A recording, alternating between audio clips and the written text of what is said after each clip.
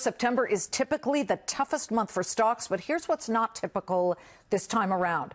Folks, you know some of this. China-U.S. trade tensions so far are ramping up, not simmering down.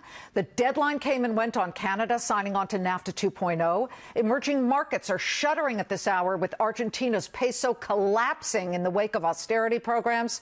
And back in the U.S., another government shutdown date looms. And do we or do we not have a fast-growing economy here in the U.S.? We have two widely disparate predictions for third quarter GDP.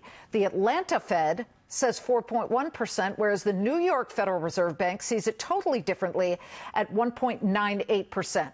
Let's try and clear some of the smoke out of the air with Kevin Hassett. He is the White House Council of Economic Advisors. He's joining us in a Fox Business exclusive. Kevin, I know there's some rough weather coming your way. We wanted to get to you right at the top of the show. So let's begin with this. There's something that hasn't been put up on our screen yet because there's no chart or picture to really show it, but it has the potential to neutralize some of the negatives, and that is the unleashing of animal spirits. Consumer confidence and spending are up. Unemployment at historic lows. Can you quantify the power of that for the U.S. economy right now? Right. You know, everything is firing on all cylinders, and you could probably hear the thunder and lightning rolling in. I feel like the priest in Caddyshack, right? The economy's so good, I'm just going to keep going.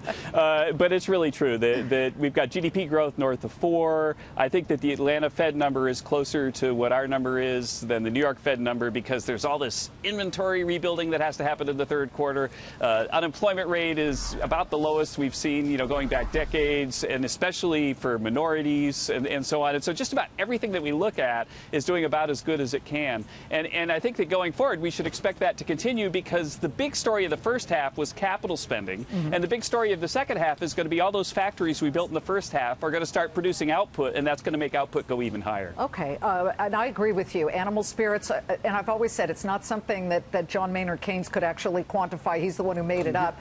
But it's this spontaneous optimism, so to speak, and it pertains to the economy. So then why do we have this big gap between the Atlanta Fed saying we're going to be gangbusters when it comes to third quarter GDP, and then, of course, the New York Fed, which has a different opinion? Can you do us a favor and give us what you expect for third quarter GDP? Right. So right now I'm much closer to the Atlanta Fed. I'm thinking like I try to keep people from getting out of hand in the White House and tend to lowball, but I would say 3.5 is looking like a pretty comfortable number right now. 3.5. But I would hope it would come in above that. And the reason why that we should really be quite comfortable that we'll get north of 3 is again that the shelves are empty. Inventories collapsed in the second quarter because everybody was buying stuff left and right, and so there's a huge amount of momentum going into the third quarter. Okay, so when I look at that, and I love it. I love that you say that you don't want to get people too excited within the White House because it's better to under-promise and then over-deliver. Which we did, by the way, with our forecast. You go back and look last year, right? We were in ahead of our forecast. So, well, anyway. President Obama, during his 8 years, did at certain points surpass more than 4%, I believe 3 times. And yet after that, it was followed by some downward shifts, and it sort of turned out to be a head fake. How do you avoid, or can you avoid, that kind of building up of excitement and then disappointment? Yeah, absolutely we can. And it's really like the difference between what we're seeing right now and the sugar high that President Obama gave us. Do you remember things like cash for clunkers? There were these policies that were designed to throw cash at consumers so they'd go out and buy stuff. And you get a sugar high because you bought some Twinkies and then you ate them and then you feel kind of bad, right? But then after you do that, you don't want to eat for a while. Well, that's not what we're doing. What we're doing is that we've fixed a bunch of policies. We've made America a great place to locate businesses again.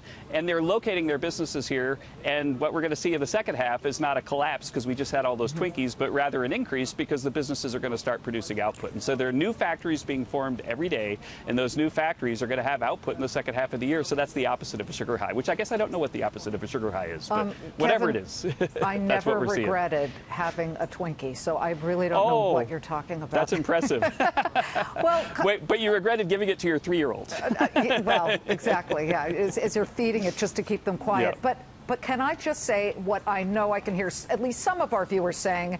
the tax cuts for everybody, including corporate America, were a sugar high. Now, and then some would argue that cash for clunkers. I'm glad you brought that up. We haven't talked about that in a while, but it may very well have been part of the reason that the great U.S. auto industry was saved. So where do we stand when we look at, in its entirety, the U.S. economy, but then throw in the trade tensions that we have and the great concern, and it's already kind of showed up in the great ISM August report that showed that we were, what, at about 14-year highs that we got today for August? Back to 2004, that's right. But raw material costs are going up, and some would equate that to the problem of trade tensions and tariffs, and that could slow things down.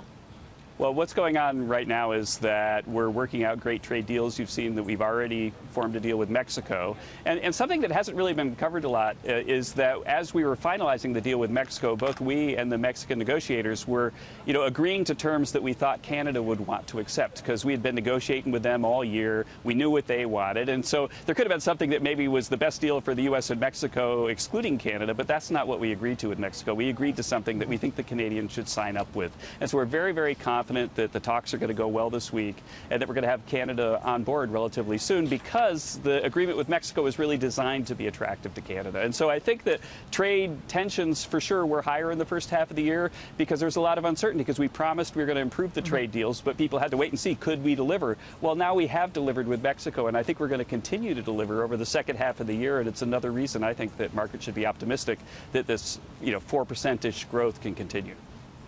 I want to talk to you so much longer, but I don't want anybody to get hit by lightning, you or the camera crew. Oh, we're safe right now. We're safe right now, I think. You've got at least another 3 or 4 minutes.